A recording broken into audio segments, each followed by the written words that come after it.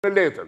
Dhe ARMO-ja ka funksionuar 4 vjet si magazinë fiskale dhe kanë marrë 4 firma njëra pas tjetrës, bashkë me atë të Fierit, që është e mazutit. Tani, çfarë ka ndodhur këto ditë që ka vajtur Prokuroria te tatimet, ka konfiskuar dosjet.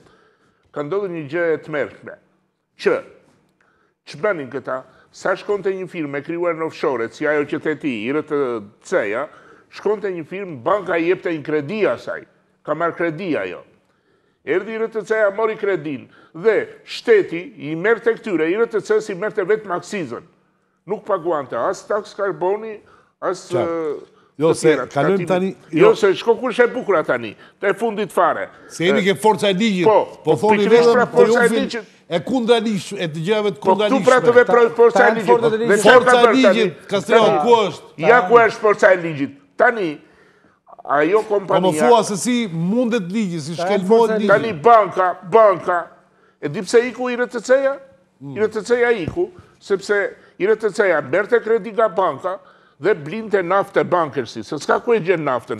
E merte naftë e bankërsi... Se duke s'ku po bëjnë një emision për bankërsi, e bëjmë, e kam bërë dhe të e bëjmë. S'ka lidhje, nuk është ajo problemi. E bëjmë se shumë t'i kemi informacion. Tani, ja ta them dhe këtë fundit. Tani, ka lënë 17-15 milion euro aksiz Artur pa mbuluar. Do me thënë, banka u të roshën në nëntorë.